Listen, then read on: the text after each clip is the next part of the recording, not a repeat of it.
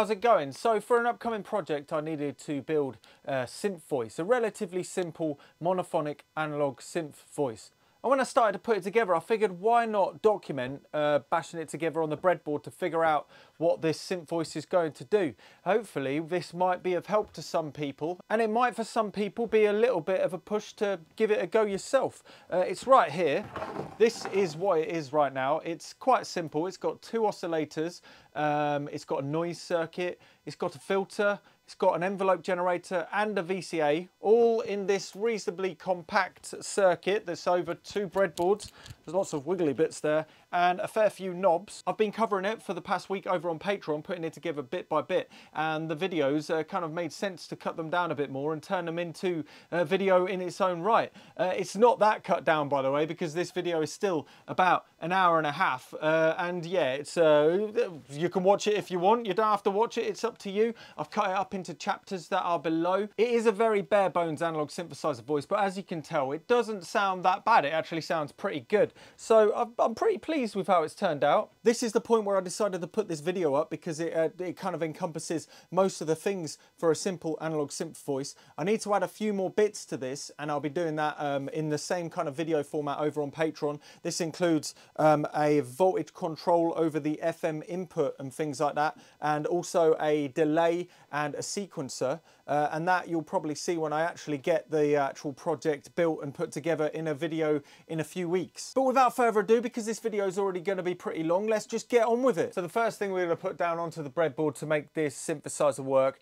is the oscillators. In this there are two oscillators. One is the normal oscillator, the one that sounds musical, a bzzz, and then there's the other one, which is the LFO. Woo, woo, woo, woo, woo. Both of them are going to be very similar circuits. The LFO is going to have a slightly different addition to it, but in this first instance, we're going to try and get these two circuits put together and then add more breadboards as we go until we've got the whole circuit board for the whole synth voice for the groove box that is in this machine. What we're going to use is the Curtis CEM3340 chip. Used it a lot. It's in the Cosmo modules, it's in Fartbox, it's in a lot of other things, as well as the super simple VCO, which is right here. We're going to only use the core module. It's going to be a very cut back kind of item. The important thing I think about a groove box, especially in this setting that this synthesizer is going to be, it needs to be simple but also very musical. So the amount of things that I'm going to be emitting from a normal kind of modular synthesizer with all the bells and whistles is going to be quite a lot, but I think it's going to be cut down to something that is going to be in essence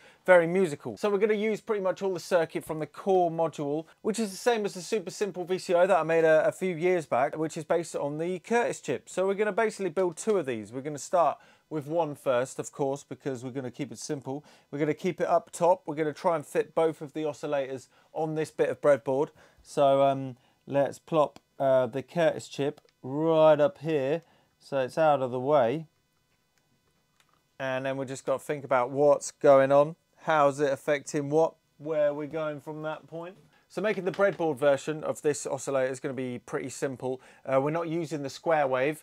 There's a lot of effects that are able to be achieved by using different methods. In this groove box, the filter is going to be able to saturate and stuff, so I think it's not going to be that bad that we're going to lose the square wave, but who knows? We'll find out in a sec. So it's going to have a ramp wave that's going to be the output, and then there'll also be a triangle wave output that will be for the LFO version, the other one, which is going to modulate this, but we'll talk about that in a little bit. So we're going to make a oscillator on this board out of this CEM chip. So it's got the power supply. This power supply is going over to a modular synthesizer power supply. This one is actually just going to this Bifaco lunchbox Eurorack module. You flick it on and it just sends power via this Eurorack power cable over to the breadboard, which is here. You've got all of the power broken out. The red line is plus 12 volts, the black line is ground, and the blue line is minus 12 volts. So just remember that when I'm wiring these bits together. So the first thing we need to do is just basically go through this schematic and cross bits off as we go. The first thing I'm going to do is wire in the plus 12 volts right here. We're going to plop that in first, so we get a bit of wire. I'm just going to do it like this. Going to snip it together. It's not going to be the neatest job in the world, but we're just going to get it functioning. So this is connecting. Going to make it a bit more. I say that and I'm going all a bit bit neato beato. So this row is now connected to plus 12 volts. So let's work along. We're going to start by putting all of the tracking circuitry. This is the stuff that kind of makes sure that it's in tune. We've got a 24K resistor. So the resistor values aren't super important. You can mess around with these. Sometimes you can get away with having these slightly out of, the tolerances slightly out of whack. So we've got a 24K. We're going to chop the legs off, make it nice and short actually, because we're going to try and put this up to, going to squeeze that into that row like so. And then we have, so we're going to cross that off. Then we've got this 10K trim pot. Hopefully I've got a 10K trim pot. We're going to plop the trim pot over here. So this resistor is in essence connected to the last leg of the trim pot right there. And then this trim pot, both of the other legs need to connect together. Bend it over. Sometimes tweezers are a good tool to use for breadboards, if you've got stumpy fingers. Right, we've got that. And then it seems to go round and then connect to pin 2 via a 5.6K resistor. So if I've got a 5K6 resistor, I grab the 5K6, pin 2 over to the top pins of the trim pot. So that's the 5K6, but then also it looks like it connects to straight to pin 3. So it goes via the 10K straight over to pin 3. Connect that to the end as well. There we go, that up there. Now we're going the 620R. So this goes over to minus 12 volts from over here. I'm going to bring it over to down here, there, and then get over to the minus 12. So we've done 620 ohms, minus 12 volts. The data sheet, it will basically explain what's going on here. This is the temperature compensation side. So pin 14, you're going to find a 1K8. Oh, I have got a 1K8. I was about to get out a 2K because in reality it probably wouldn't have made much of a difference, I don't think, in that situation. So pin 14, 16, 15, 14, that goes to ground. So we've got from pin 14 to ground. Boom. Now we've got pin 13 and pin 12. So pin 12 actually goes directly to ground. You can see it takes a route over to ground. So we're going to do that first. Pin 12 to ground. And then pin 13 connects to ground via 470 ohm resistors. Sometimes when you look at schematics, you also look at the root of it because it looks like it's connected to pin 12 because it goes back on itself. But in reality, it's not connected to pin 12. Just pin 12 and pin 13 by this resistor are connecting to ground. Same with pin 11, the 1 nanofarad capacitor, because it's going up to this wire. It's not connected to pin 12. Well, it is, but it's connected to ground. So focus on the ground, not the pin 12. This is pin 13. 470 ohms. Okay, right, that's that. And then we've got a 1.5 mega ohm, the big boy. That's connecting up to 12 volts from pin 13, which is actually, if you see, it goes over to this top pin here. So we can actually cut this down and squeeze it on in there. Sorted, pin 12, boom. Right, 1 NF, 1 nanofarad capacitor coming from pin 11. I'm just going to use a ceramic one for this in the breadboard. I might upgrade it. So we got that one now.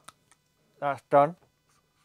Let's go over to this circuitry. Pin 15 is where all of the inputs go. So this is what mixes together and makes it controllable by voltages. You've got this this resistor going into a 10 nanofarad capacitor. So we start by getting this sorted. 10 nanofarad, so that's that, and that. Now this is the CV in, so we've got 100K to the control voltage in, but we're gonna mainly focus on this knob right here, which is 100K. So I'm gonna get a 100K potentiometer. I'm gonna solder some wires to it. So we've got this, we're going to stick this right here. The first wire is going to connect a 100k resistor coming from pin 15, all the voltages together. So we've got a 100k resistor. I connect this up to that 100k, like so. And then we're also going to get the other wire, as it says, to go to 12 volts. Plus 12 happens to be, yet again, on pin 16, the top pin again. What we need to do now is we need to get the output sorted. So we've got the input, we've got the tracking part of the circuit, we've got all of the circuit, external circuitry to this Curtis chip to make it start ticking. We need to add a op-amp to it, plug in a TLO72, so we have a spare op-amp as well, because we're only going to use one output waveform from this specific oscillator in this specific module in the groove box. So what we need to do is we need to follow this part of the circuit here, TLO72. We need to wire in the plus 12 volts and the minus 12 volts first. Just so happens that I've got them, it would have been better in hindsight to do this upside down, but you'll live and learn. You never know. Some chips have the plus on one side, some of them have it on the other side.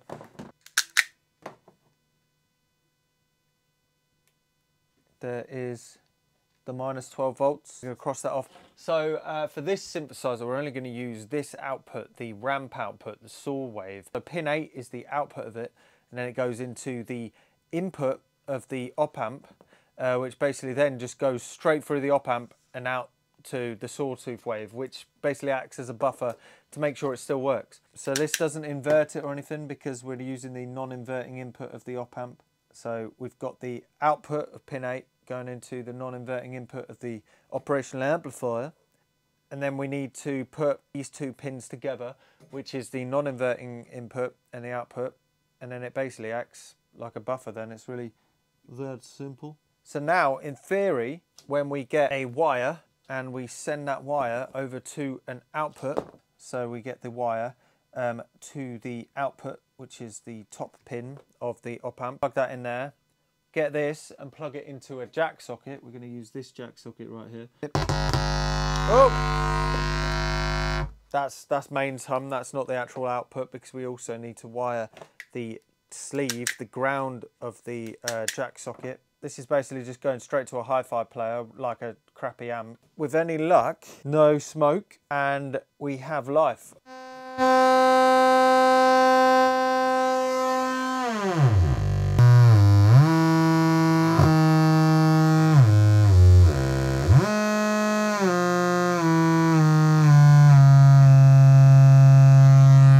Actually, it's not that bad at all. Anyway, we've got a really simple and dirty voltage trackable oscillator here. So the next step is we're going to have to bake this circuit exactly the same again over here. And we're going to do that right now. Now we have two oscillators that are exactly the same. This is the first one. And this is the second one.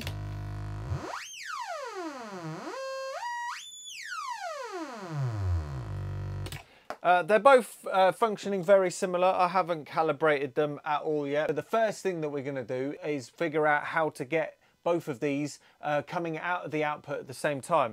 The best way of doing this is thinking about what we're going to be doing in the design. In the design, we're going to need to make a mixer, because in the actual circuit that I'm planning, there is a bunch of different audios. So we've got this oscillator, we've got the noise, and also a separate external audio input.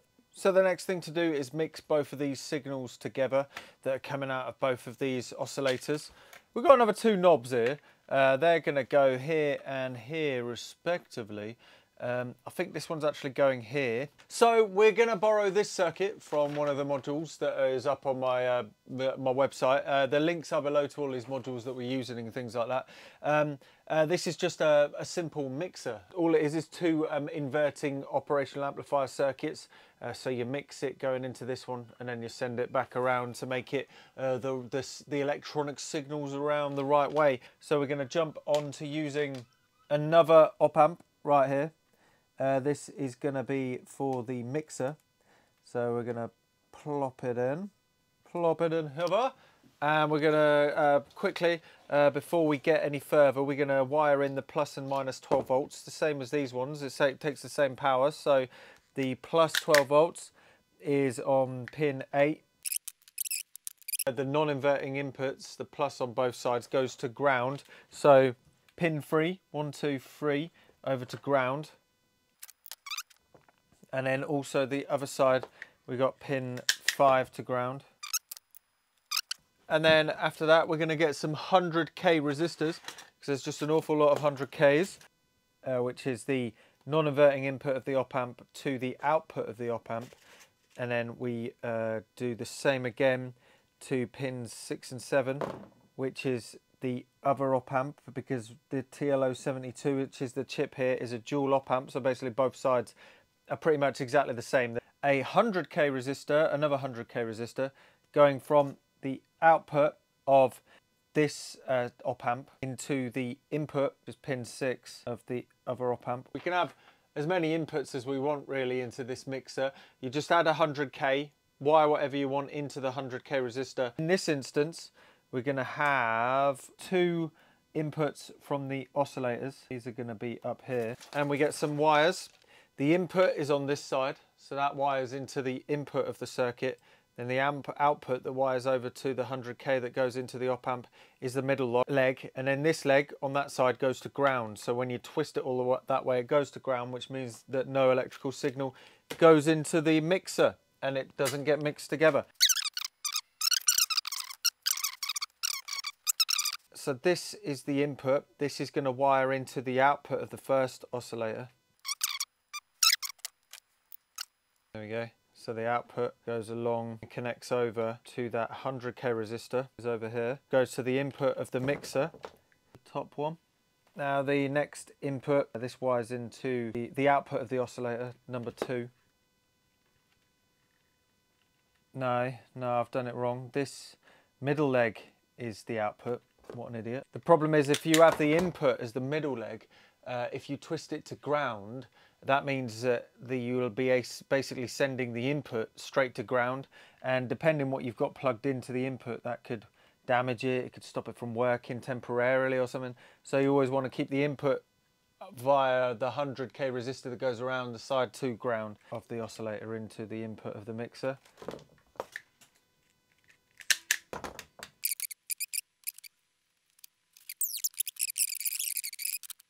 What we're going to do now is connect this output of this mixer to the jack socket. So tip of the jack socket, output of the mixer. We're going to turn them up. Okay. Okay, we're in business.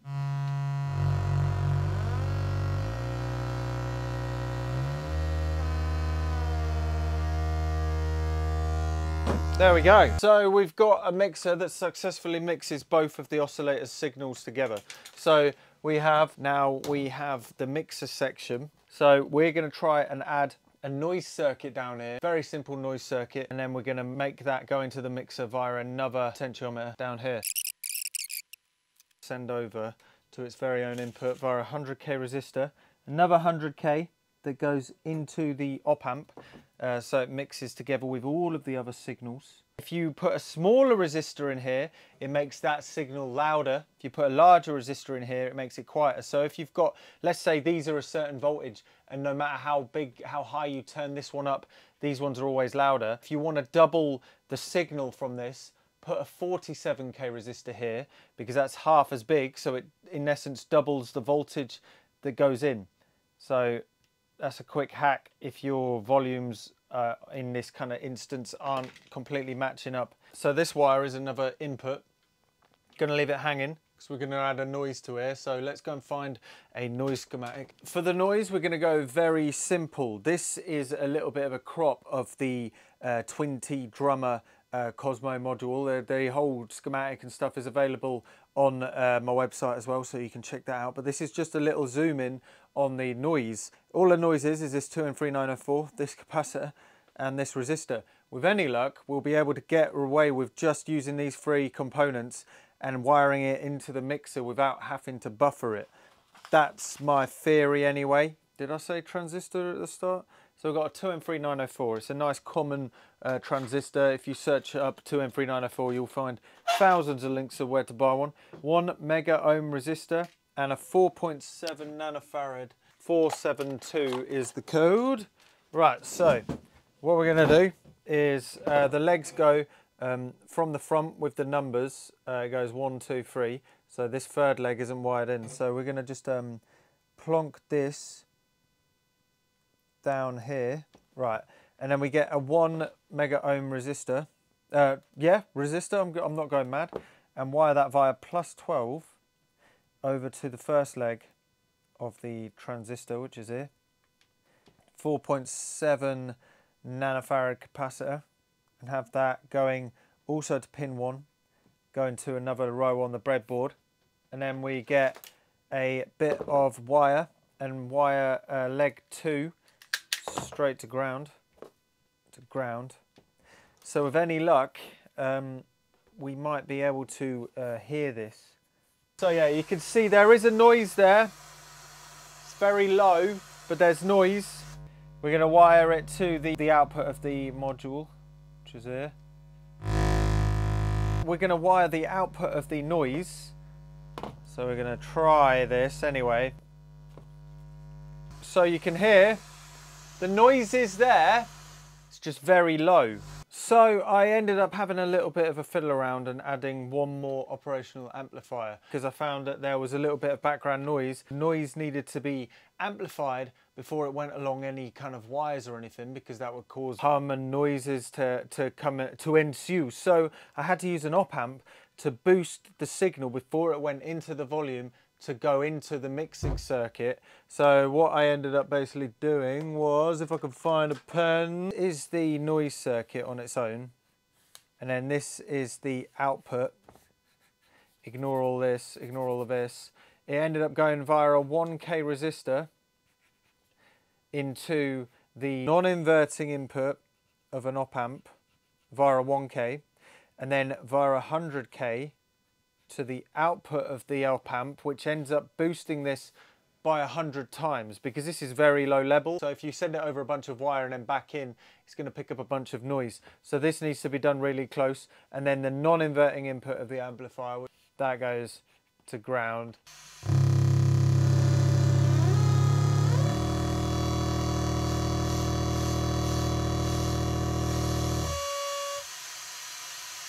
The next thing we need to do is track these. We may as well do that now before jumping on to the next part. So this is going to involve finding a flat point screwdriver. Well, actually, even before this, we need to actually add an input, a voltage input into this. So we need to get a few more 100K resistors. So with the CEM3340, pin 15 is what the voltage input is. You can add as many inputs into it as you'd really like, to be honest. All you need to do, grab a 100K, plug another 100K into it, in there, and you've got yourself a CV input. We're going to do the same for the other one as well. Just going to have that going from that 100K resistor over to the input of one of the jack sockets, and that jack socket actually connects over to this BeatStep Pro. So I'm going to use this to tune it. I know the BeatStep Pro is calibrated to, well, pretty much a volt per octave. You can hear. Well, basically what we need to do is make the octaves, and then the rest of it kind of will work with it. So what I usually do first, if you've got a BeatStep Pro, the best way of doing this, writing a sequence that is basically a bunch of octaves. And then we've just got to make these octaves.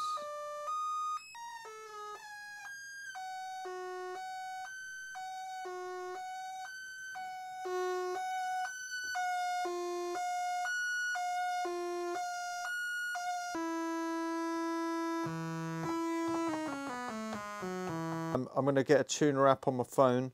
It's not about tuning bang to the middle, it's about being off the note equally.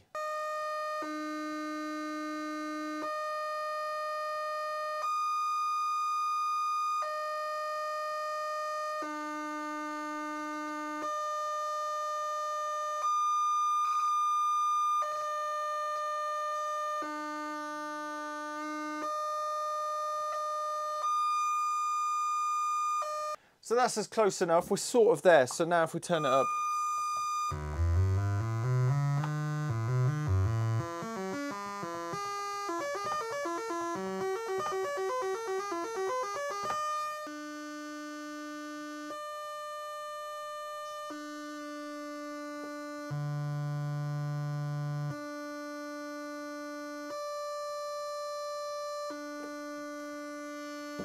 So you just need to sum them together, so you could just wire 2 wires into him and then...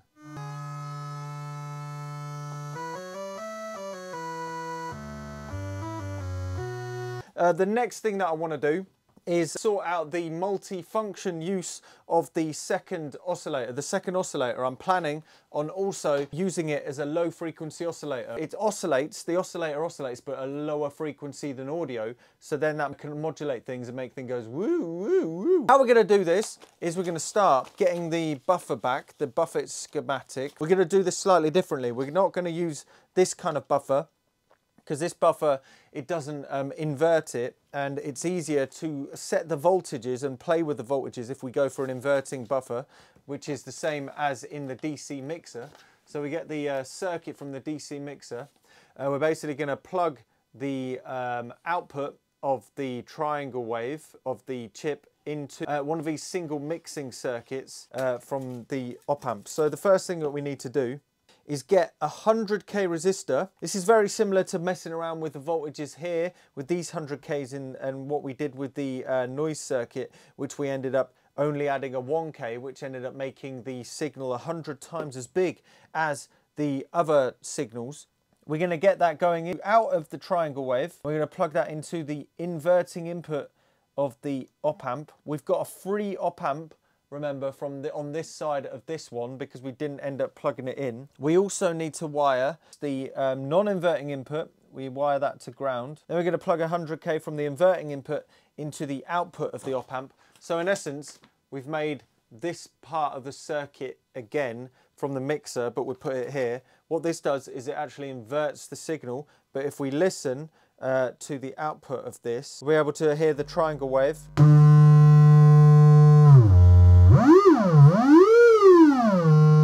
You'll hear it's a lot smoother. What we're going to do with this triangle wave is we're going to use this triangle wave to modulate a bunch of things in the synth voice. We're going to get another 100k variable resistor, a potentiometer.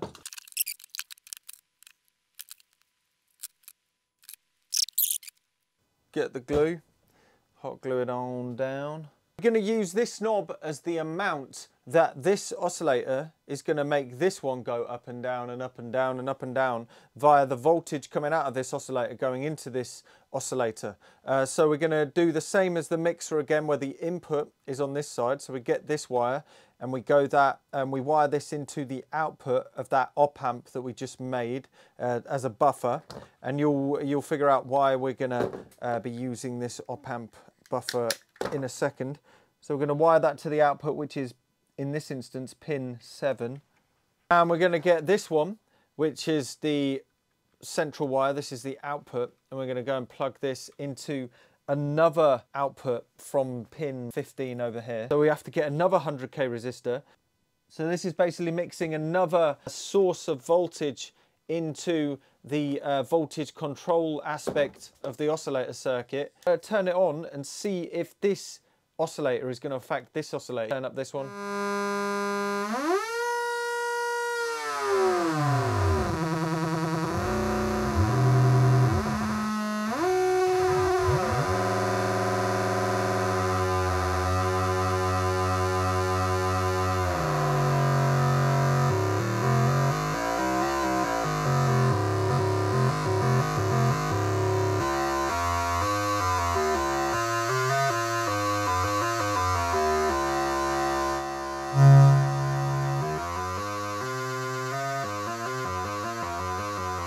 So you'll notice that this frequency is now modulating this oscillator. So we have a bit of an issue now. We've plugged this into here. You notice that when we turn the oscillation modulation up,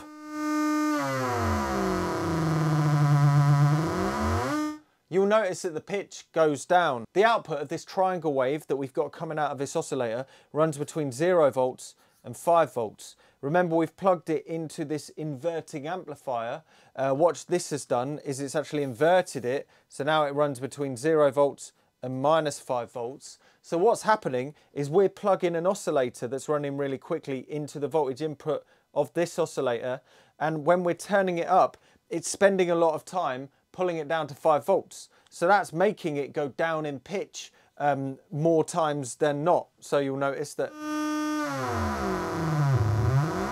that's because the modulation is going between nothing and -5 volts. What we need to do is we need to try and figure out a way of making this go, but instead of between 0 and -5 volts, we need to go between plus 2.5 volts and minus 2.5 volts and run through 0. That means it spends half of its time above 0 and half of its time below 0. Remember, 0 is its normal voltage, its normal oscillation, and because we're sending it between a load of times down here, it's giving you the kind of idea that it's going down in pitch. So we need to bring this voltage up, offset it to be about 2.5 volts above it. So what we need to do is we need to basically add another voltage into this mixer on this op amp. Much like we did with the mixer here with the oscillators, you can figure the oscillators, these two oscillators, as voltages that are just getting mixed together. We're going to get another 100k resistor like we did over here. We're going to plug it into the input of this mixing inverting op amp. We're going to plug that in. But what we're going to do is we're going to plug this into the negative 12 volts, which is right here. Now listen to what happens. Oh. You'll notice now it's going up when we've done this. What we've in essence done, we've wired a 100k resistor from 12 volts to the input. What this has done is instead of it offsetting it that much, it's ended up, here's 0, it's ended up offsetting it by 12 volts. So originally it was at -5 volts. This is now offset it up to plus 12 is between 7 volts and 12 volts now. Now the voltage, now the ramp is all the way up here. So now when we turn this on, it's actually making the voltage go up because it's actually sending a higher voltage in. So a 100k resistor is too small because we're sending too much voltage, which is offsetting the ramp wave too much. So what we need to do is figure out the resistor value that we need to send into here. So ideally we need to offset this by 2.5 volts, which is halfway here, which ends up putting it in the middle. Right now it's offsetting 12 volts. So that is using 100k. If we use a 200k resistor, it's going to reduce it to 6 volts. If we use a 400k resistor, it's going to reduce it to 3 volts. What happens if we try a 470k resistor? Right, this might be an approximation. The FM kind of fashion might not do it very well, but we'll figure it out. 470k is going to minus 12 volts.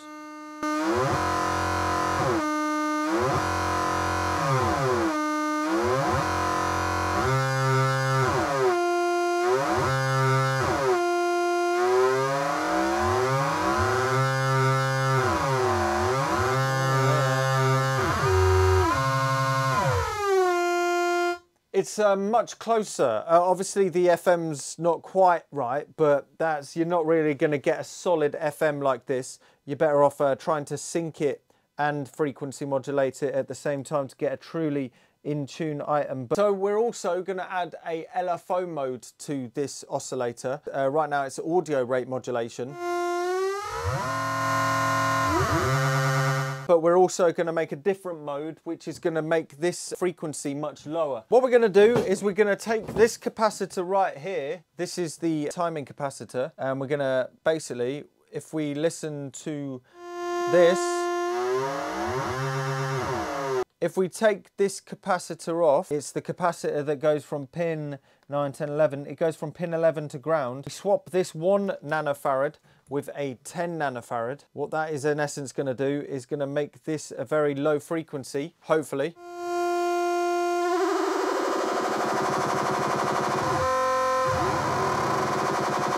You know what? I'm going to make it even bigger. I'm going to go 47 nanofarad capacitor. So let's unplug that. There we go.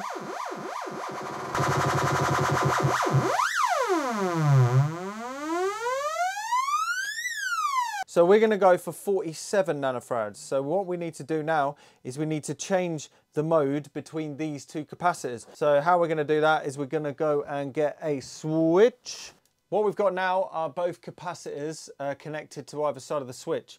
We're going to wire the black wire now to pin 11 and then both of the capacitors separately to ground.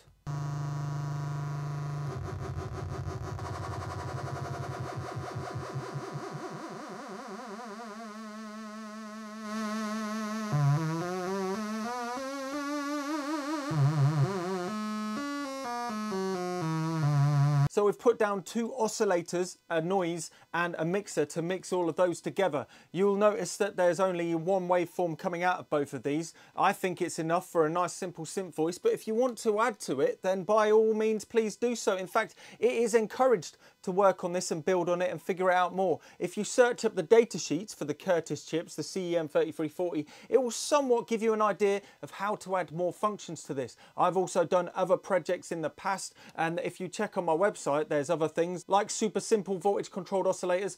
That one's got a square output as well. And yeah, if you really wanted to, you could make it your own. Anyway, the next thing we're going to do is add a low pass filter to this to really get it going wub wub wub. So the next thing we're going to do is we're going to put a filter on. So we've got another bit of breadboard. The first thing we're going to do is make the electricity get over there. So let's get a ground, connect the ground up, jump the ground over to this side as well.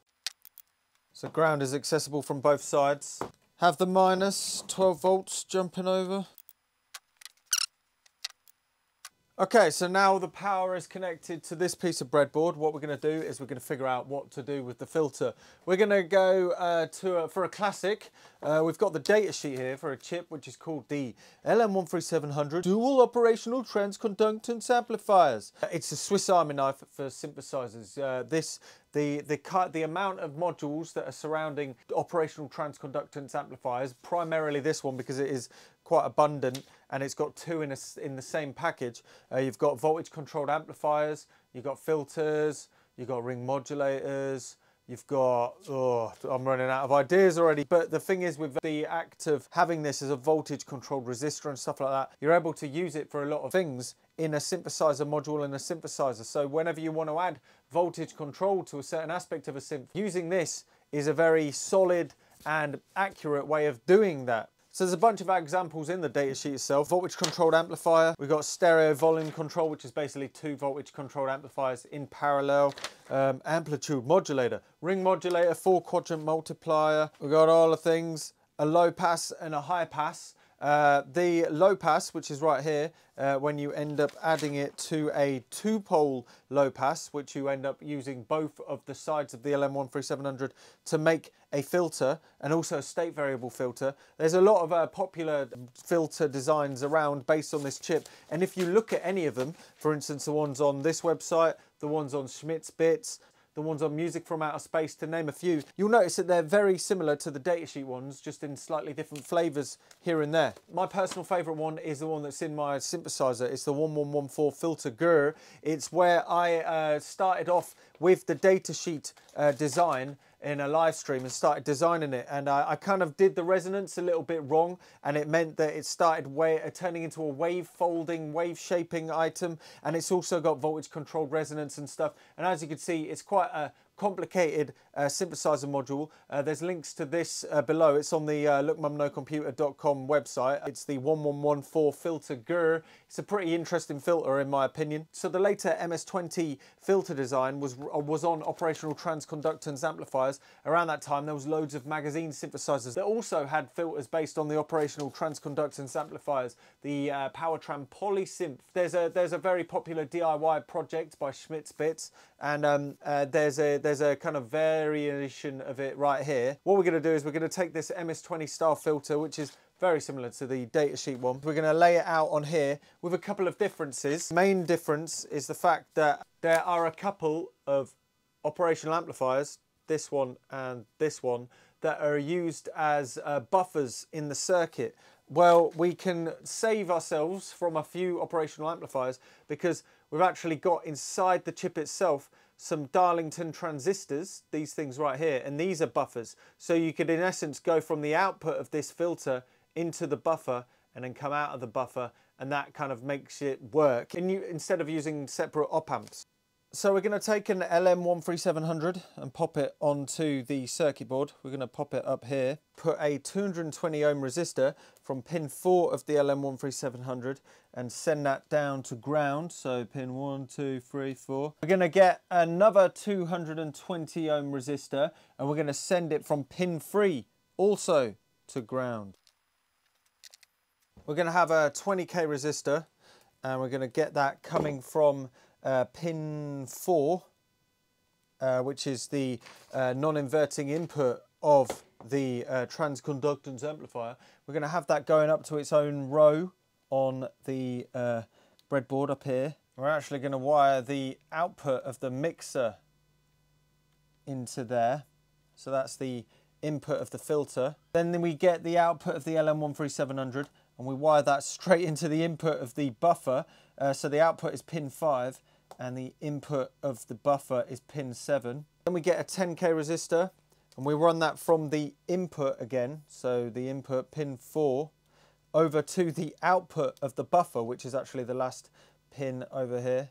That's that side of the circuit. Then we get the output of the buffer yet again, and then we wire that into the other side, the positive input, the non-inverting input of the transconductance amplifier. Get another couple of 220 ohm resistors. So we send pin 13 and pin 14 down to ground via the 220 ohms again.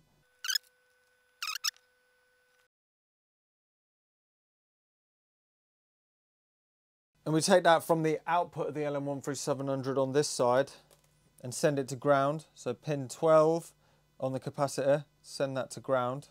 And we also send pin 12 into the buffer input on the chip. We get another 10k resistor and we send that from the input again right over to the output, which is at the bottom, the buffer output, pin 9. Get another resistor and have that coming out of the buffer output as well, which is pin 9, into its own row. That's a 470 nanofarad.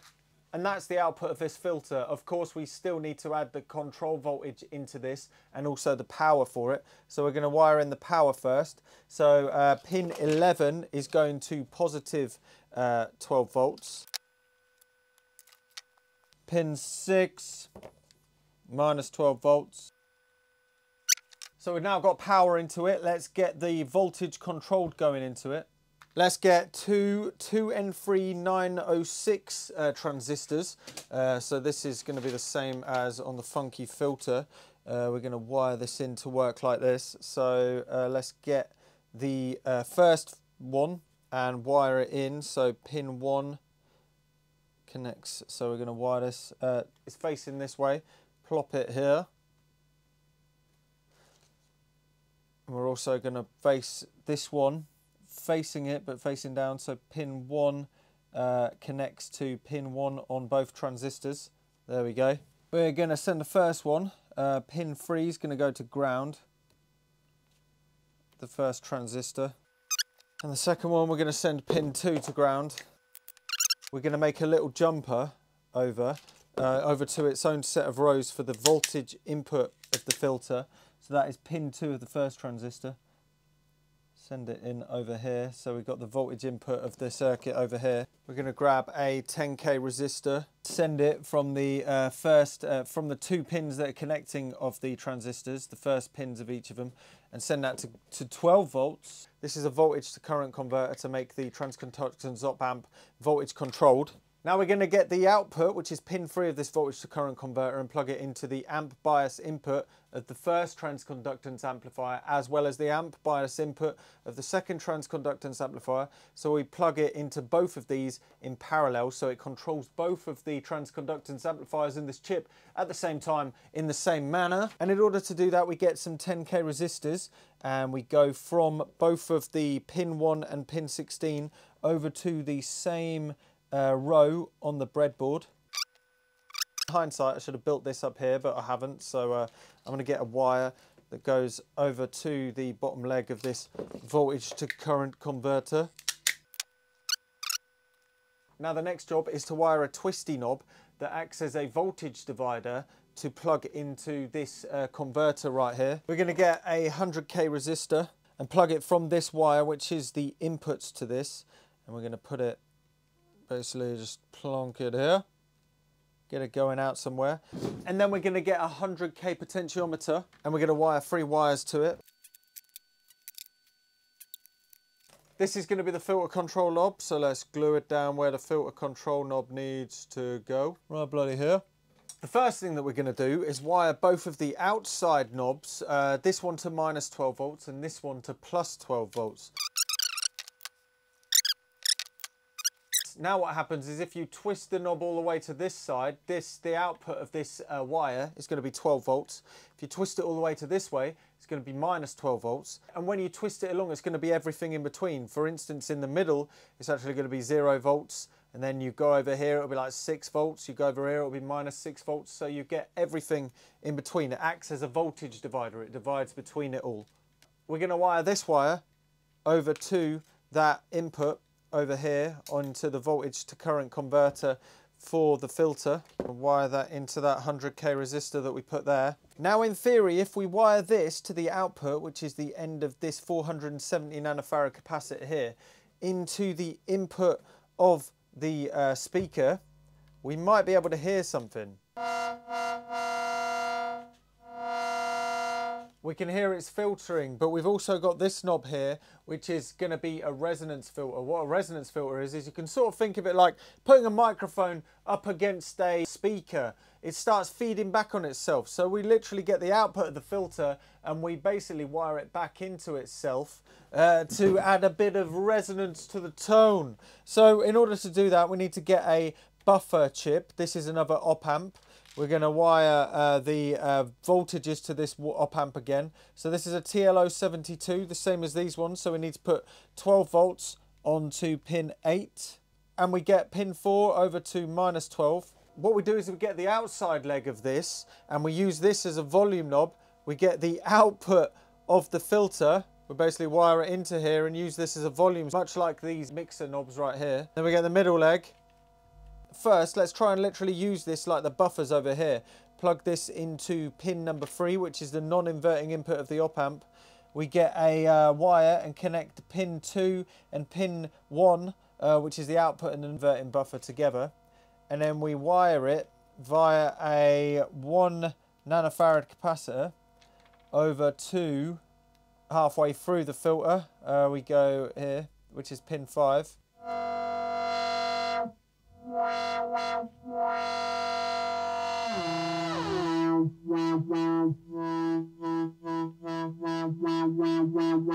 So now we've got it going back into itself.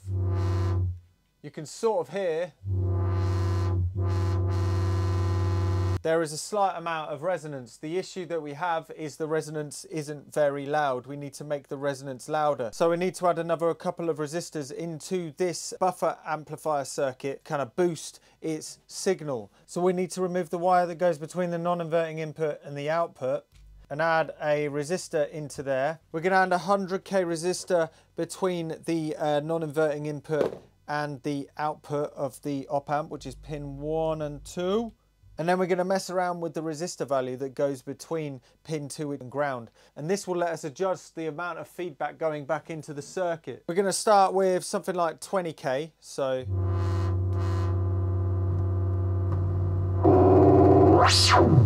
which is far too much. Try and go down to 10k. Which is way too much. We're going to try 100k.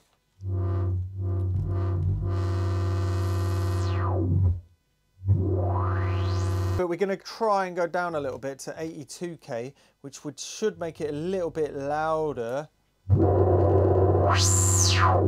but not too much. So now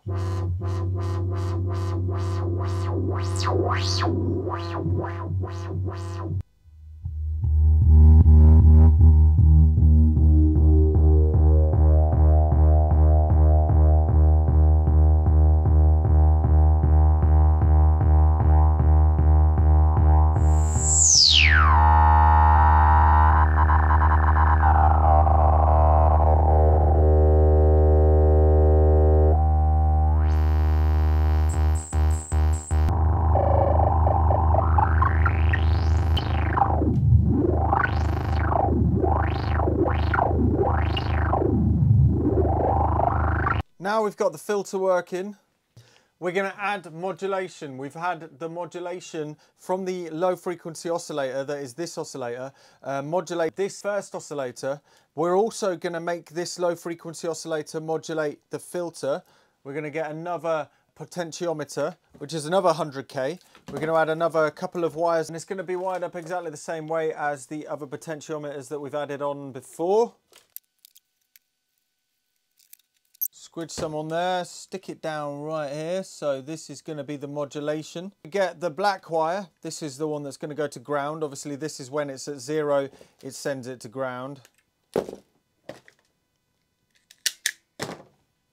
Wire that into the ground rail on the breadboard. Yet again, we're going to wire this wire, which is the end one. That's going to wire into the input of it. So the input of this is going to be wired into the same bit that is wired to this knob that's controlling the modulation for that.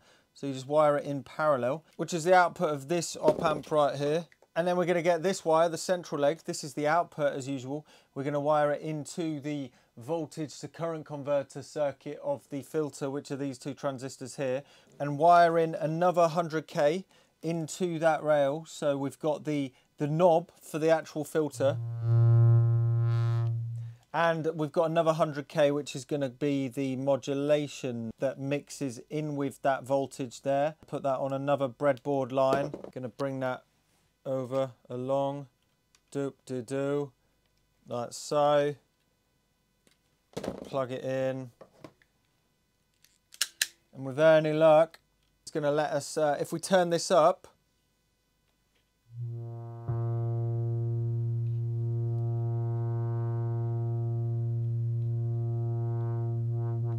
the one thing I've noticed is it's not actually modulating it that much. What we're going to do is we're going to increase this resistor, because it's only 5 volts.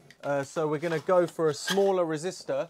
We're going to go for half the value of 100k. We're going to use a 47k. That in essence doubles that voltage. So when it's on max, it's twice as, you know, modulatory. So let's plug a 47k in instead of 100k. Like so. Now turn this up.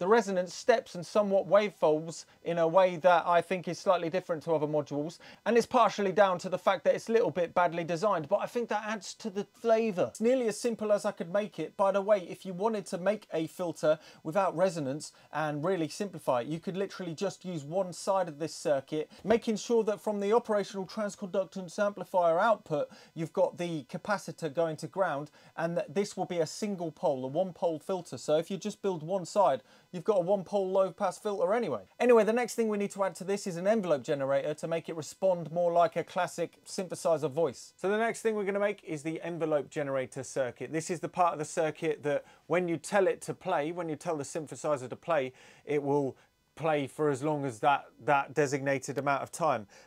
You can get many different types of envelope generators. You've got attack, if you've heard of that, decay, sustain, release. A while back I did this simple one. It's a super simple attack, release, bare bones. Well, we're actually going to go even more bare bones than this, because this is going to be a groove box type synthesizer. So the plan is this is going into a machine that doesn't have variable lengths of gate going into it. What I mean by that is it's going to go from a sequencer that is going to be sequencing do do do do do do do do. The gate length be very short, which means that if you only send a tiny length, so make sound, the attack part of the synthesizer, the bit that will slowly bring the synthesizer up to volume, for instance, well, that is completely useless in the setting that we're going to make it. It's going to be very similar to the 303 synthesizer, which is a groove box as well. You'll notice it only has decay, which is also, I think you could argue it is release in this instance. So what we need is we're going to start with another operational amplifier. Just add another TL072. So we've got the TL072. We're going to avoid this melted part. First, the same as usual, we're going to power it with plus and minus 12 volts. So plus 12 volts to pin 8 as usual. And pin 4 goes to minus 12 volts. There we go, lovely jubbly. The funny thing is this circuit is very similar to other circuits inside the synthesizer. It's got the most in common with something called a slide, a portamento. That means you'll take a voltage from one part and take it over to another voltage and adjust the speed at which it slides down to it. If there's zero slide, it will just go da-dum, da-dum, da-dum. If you add a bit of slide, it will slowly dive down to it, or if it's going up, it will slowly ride up. And this is actually doing exactly that. However, it's doing it with a very uniform voltage to start with. The first thing that we need to make is something called a comparator. Comparator is something that compares a voltage. What you do is you send a voltage into it, and if that voltage is high enough, it will send a voltage out of it. If the voltage isn't high enough, it just won't send anything out on its output. So let's say the comparator,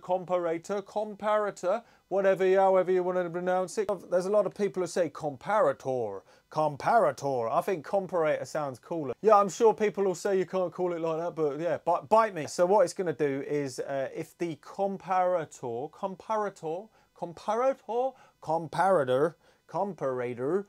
is set to 6 volts. If there's a voltage going in that's below 6 volts, it won't listen to it. If it's above 6 volts, it will listen to it and it will send out a voltage. So that's how the first part of this circuit is going to work. So we're going to get a 100k resistor and we're going to put it on its own row on the breadboard, like right here.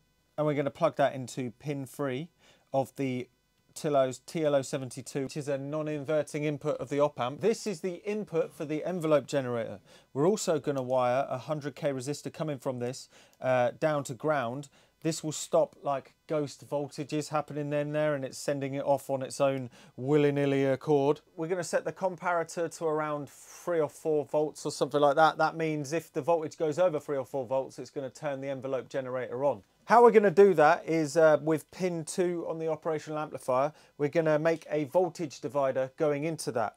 We're going to put a 47k resistor and wire it to plus 12 volts, and we're going to put it onto pin 2 right there. Then we're going to get a 10k resistor. 10k is pretty much a fifth of a 47k. Imagine 47k is 50k. Well, that we're going to wire it into the same pin as well.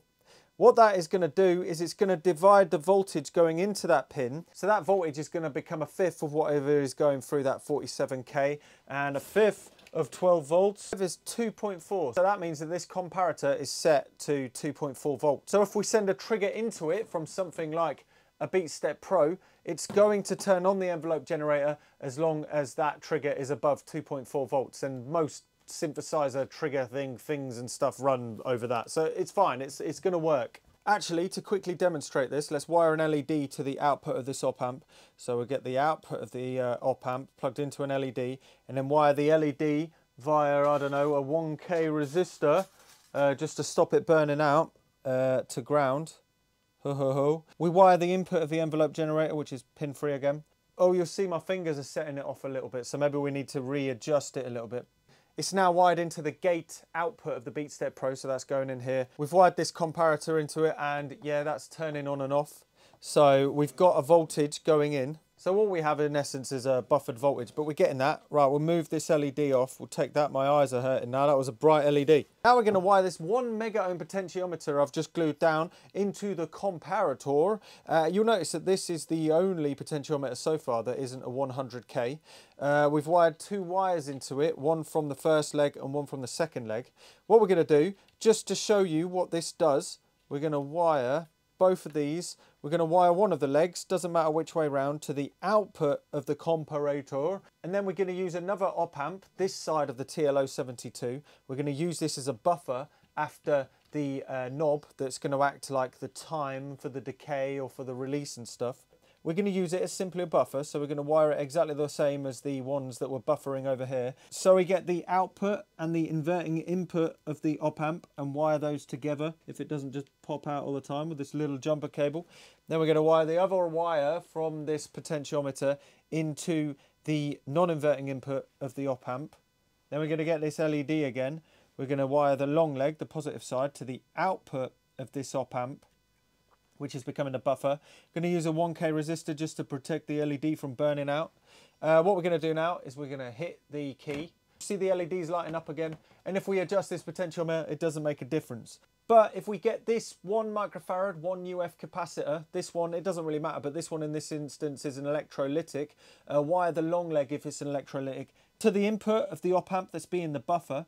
We wire the short leg to ground. Because this little pocket of electronics is being buffered by the operational amplifier that we just plugged in, it means that the electricity is going to be pulled away much slower because it's got a high impedance. That means that this capacitor is going to somewhat act like a bit of a battery and store the electricity. So if we start turning this up, you'll see that it starts turning on and off a lot slower.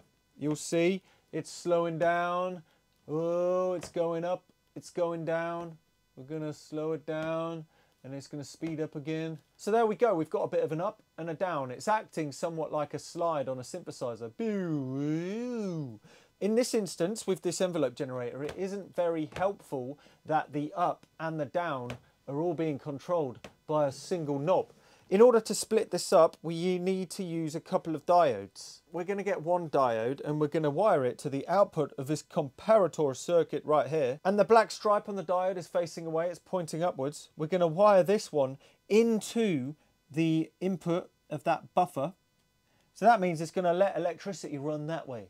But we're also going to wire another diode that's pointing the opposite way. So the black stripe on the diode is going to face the output of the comparator. And we're going to unplug this potentiometer from the output of the comparator.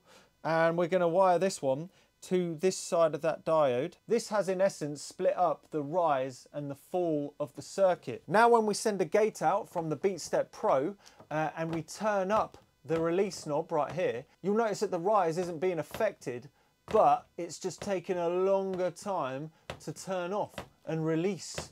If you want to also be able to separately control the rise, the attack of the envelope generator, all you need to do is wire another 1 mega ohm potentiometer between this diode that's going straight over there and the buffer of the operational amplifier. But we only need a release for this synthesizer, so we got one. We got one right there. So now we have a working envelope generator. All we need to do is wire that into the parts of the synthesizer that we want it to control. Currently, so far, we only need it to control two things. That is the pitch of this oscillator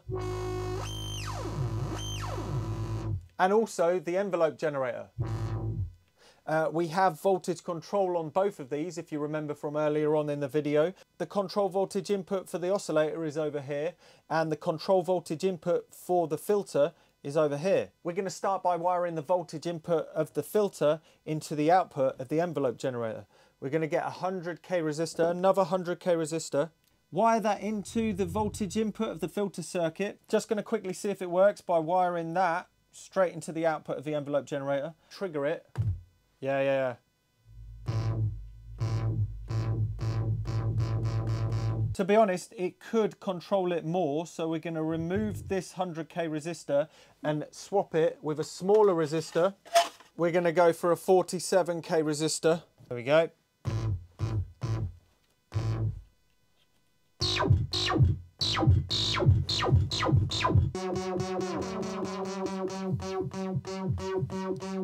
If you find that you get to the end of the release knob and you find it's not releasing for long enough, you can simply just swap the capacitor that is in the envelope generator circuit for a bigger one. So now we've got a 10 microfarad instead of a 1 microfarad. This is going to be really long.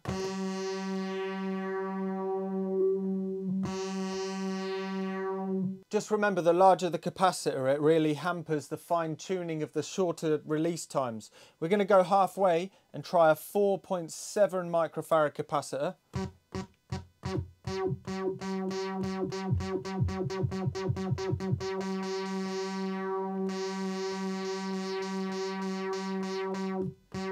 I think that's a good middle ground. There's nothing stopping you adding a switch to switch between capacitors if you so wish. Now we're going to get another 100k potentiometer, and we're going to use this to control the level at which the envelope generator affects the filter. This potentiometer is wired in exactly the same way as the other voltage dividing ones, like the level that this is affecting that and stuff. So we've got ground on this side, the input on this side, and the output in the middle. We're going to hot glue this one down as usual. Going to stick it right here. So this is the row for the filter. We're going to start by putting this leg as usual into ground. We're going to wire the middle leg into the input of the filter circuit. And we're going to wire this side of this knob, which is an effect acting as an attenuator. This is going to be the input. We're going to wire that into the output of the envelope generator. So now we'll be able to control the level at which it affects the filter.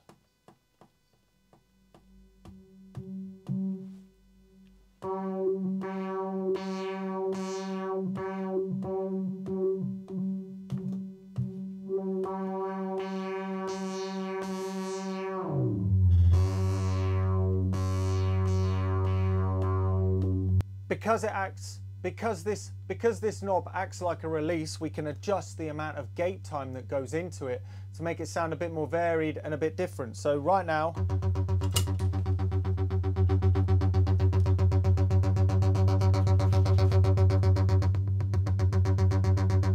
but if we adjust the gate lengths coming out of the BeatStep Pro, it sounds pretty funky.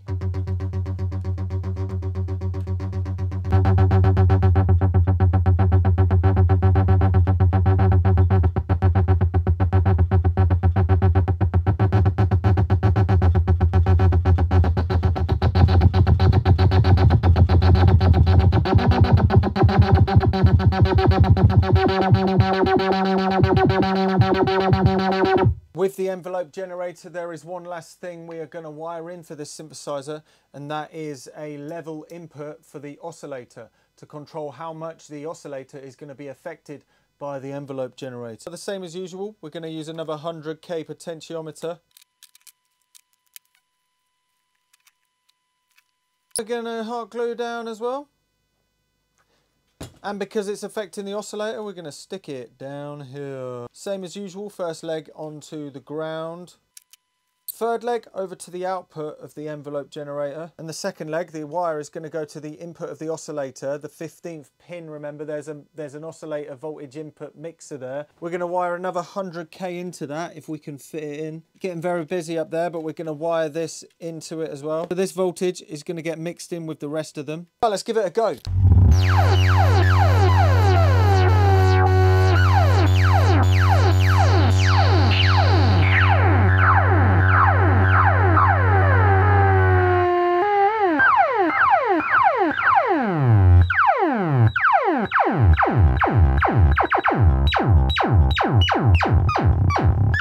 One slight addition to this circuit, if you notice,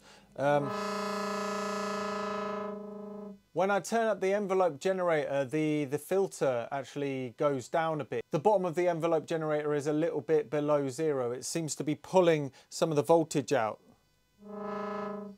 Right, listen. We don't want that because these shouldn't really affect the sound. These knobs shouldn't affect the sound unless the envelope generator is being triggered. It's a pretty easy fix. All we need to do is the output of the envelope generator. We're just going to unplug the wires that are going over to the knobs. We're going to get another diode, which in essence makes it a one-way street. That means it's only going to send voltage out. If there's a negative voltage, that isn't going to affect this because it's going to be pulling. It's not going to be any more because we've got a one-way street on the go. We've got a diode.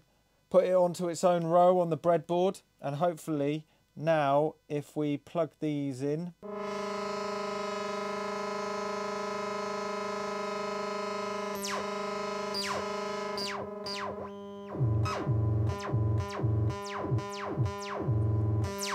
yeah, of course this is a very, very simple envelope generator, and there's also nothing stopping you making two to control the oscillator and the filter separately. All you have to do is wire the input to both of the envelope generators in parallel, and it will just act as two separate envelope generators that are being triggered by by the same input trigger source. Now to finish off this synth voice, we need to add a VCA, voltage controlled amplifier. This acts as a voltage controlled volume knob, so we can turn the volume off and have the filter up on loud and still be able to control it like a normal synthesizer. You'll notice that when we turn up the oscillator without any input into it,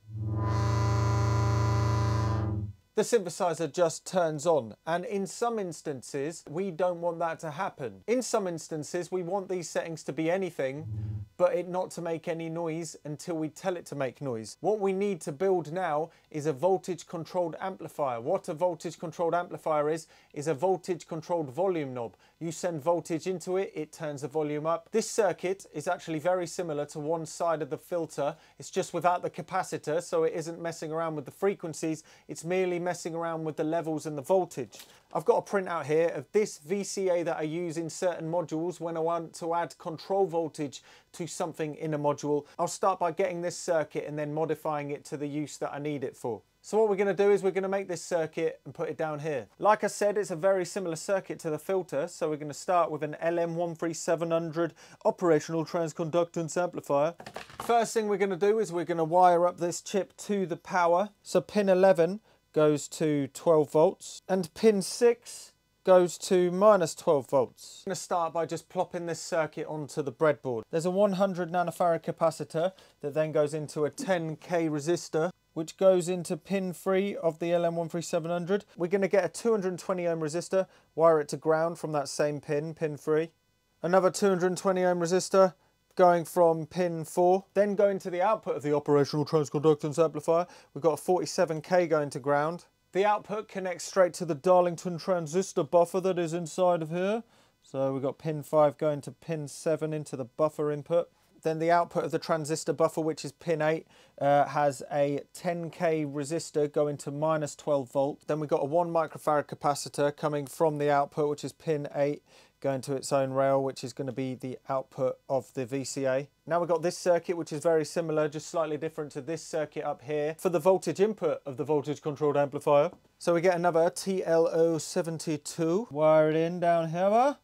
Start by wiring it up to the power, which is pin 8 on 12 volts. And pin 4 on minus 12 volts. We're going to get a 100k resistor going into the input of this circuit. This is going to be the control voltage input. So we wire 100k to pin 2 of the operational amplifier. Wire it up to its own rail on the breadboard. Wire pin 3 of the op amp to ground. Get a diode coming from pin 1 to pin 2. This diode prevents negative voltages damaging the transistor. Because we don't need a volume knob for this VCA, we're not going to bother adding this bit. We're going to get a 2N3906 transistor. The middle leg of the transistor, pin 2, goes to pin 1 of the op amp. The first leg goes to pin 2, so it sits nicely right there. Then the output, pin 3 of the transistor, wires into pin 1 of the operational transconductance amplifier via a 10k resistor, like so. Now this circuit in theory should act like a voltage controlled volume knob. Now we're going to find the output of this. It is connected to the output of the filter. We're going to unplug that from the filter. Get a wire coming from the output of the filter. Wire it to the input of the VCA, voltage controlled amplifier. And then plug the output to the output of the VCA, the voltage controlled amplifier, which is right there. Now with any luck you're not going to hear anything. No, you don't hear anything. If we plug the input of the VCA to 12 volts, hopefully you'll start hearing something. Okay, so yeah, it's working. So what we need to do now is wire the input of the VCA basically to the output of the envelope generator, which is right up here. That means the output of the envelope generator is going to control the volume knob, which is over here, turning on and off. With any luck, we'll get away with just a wire wiring from the output of the envelope generator into the input of the VCA. Sounds all right so far. Let's give it a go. Yeah, there we go. There's the VCA. Sorted.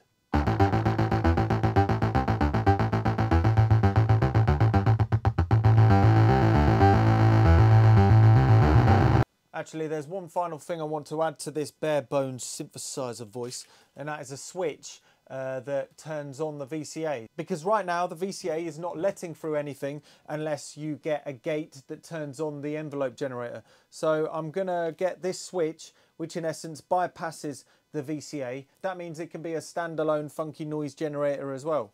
I've got two wires here that are wired in to the switch. What we're going to do is we're going to wire a 100k resistor to the VCA control voltage input.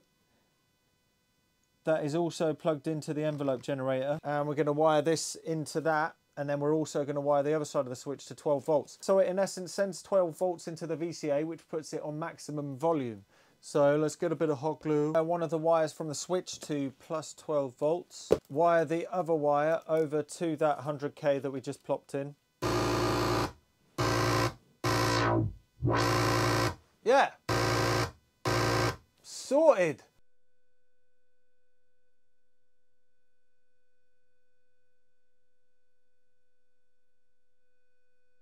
So there we go, it's pretty much done. I decided to omit the mixer that was coming from the oscillators and going into the filter. The reason why is because the filter has a high enough impedance to mix it itself. So we could cut out a couple more op amps from this design. I've left the 3 mixing resistors coming from the various outputs of the audio. So we've got the mixer of the first oscillator, the mixer of the second oscillator, and the mixer of the noise that was originally going into the inverting input of the op amp. We're just going to now, instead of plugging it into the inverting input of the op amp, we're going to plug it straight to the wire that goes to the filter. Okay, so we've got